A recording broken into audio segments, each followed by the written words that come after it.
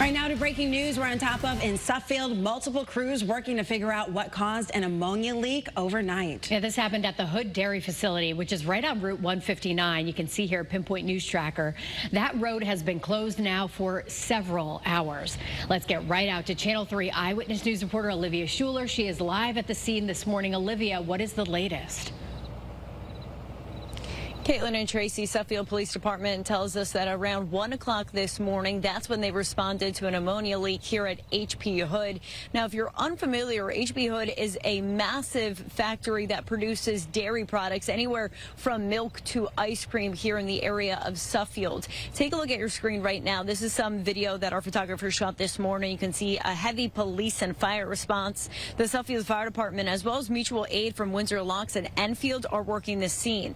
HP Hood was immediately evacuated early this morning, and some neighboring businesses and residences have also cleared as crews work on this ammonia leak. Now, once the leak was determined, Suffield Police immediately notified the Department of Emergency and Environmental Protection. They responded with their hazmat response team. Now, HP Hood is on East Street South here in Suffield.